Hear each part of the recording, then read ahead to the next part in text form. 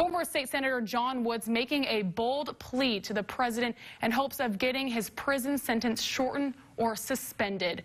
Woods is serving 18 years at the Federal Medical Center in Fort Worth in Texas for fraud charges stemming from a kickback scheme. Woods sent a letter to President Donald Trump volunteering himself and 79 other prisoners to build the border wall at the U.S.-Mexico border. Woods says he appreciates the president's strong stance on border security.